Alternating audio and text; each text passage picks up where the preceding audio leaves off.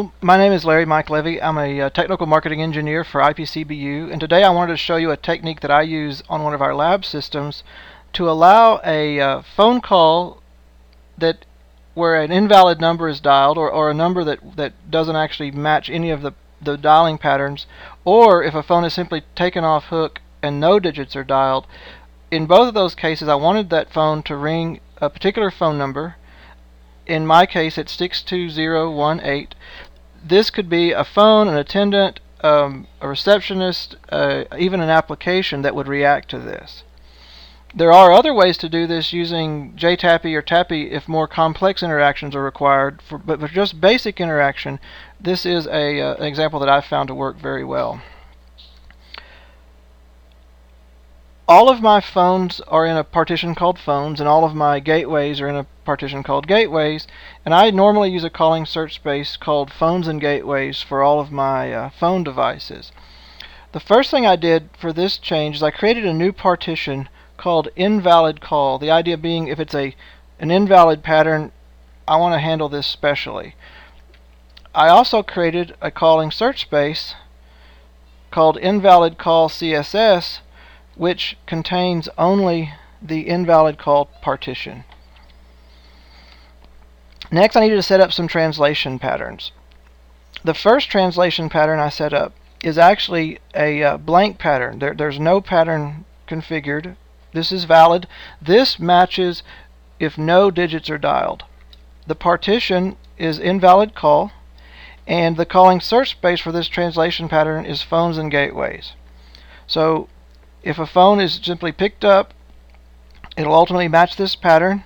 And then under prefix digits, I actually hard-coded 62018. That's my destination, and that will be reached using the phones and gateways calling search space, just the normal calling search space.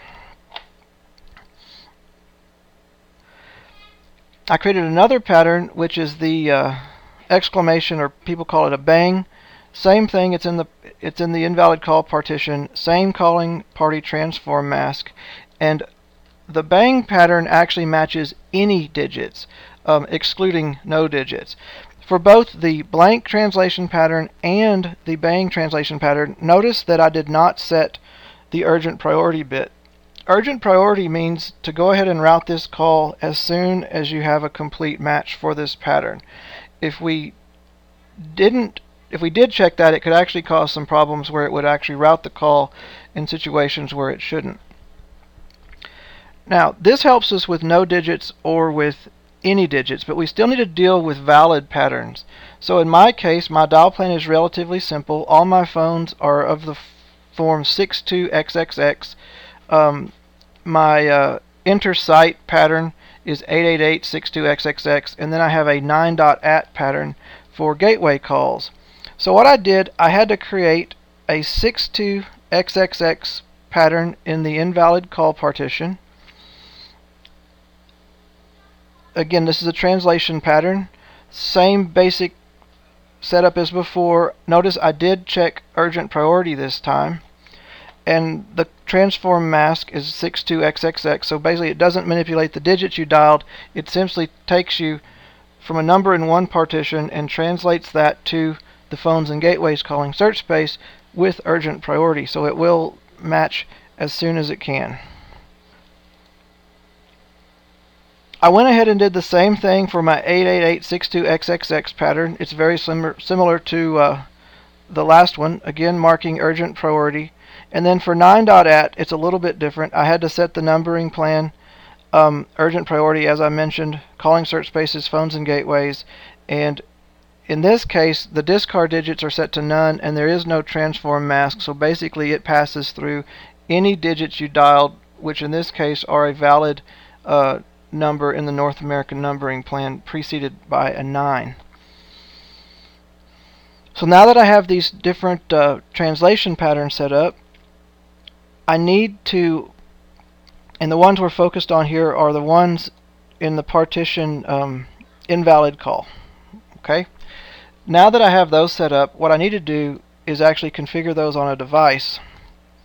So my target device today is a little software phone that I use for demonstrations, and normally this would be phones and gateways, but on this phone I set it to invalid call CSS. So it means that this phone will be treated differently, and we'll use this special handling for basically abandoned calls or calls that didn't go through.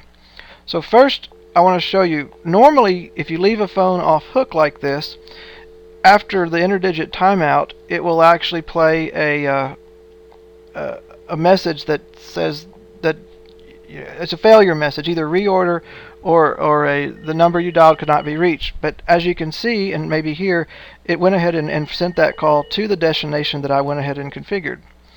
The other scenario is if you dial some digits, but they don't actually yield in a valid pattern. Same basic rules apply. Normally in this case you would hear reorder, but with the call routing configuration that I have here, it will go ahead and ring through to the number I configured, which again is 62018. Now, just to make sure that everything else is working fine, I'm going to dial a regular number, and as you can see, it dials as soon as the pattern is matched. For simulating inter-site calls, I can do the same thing, and finally for PSTN calls,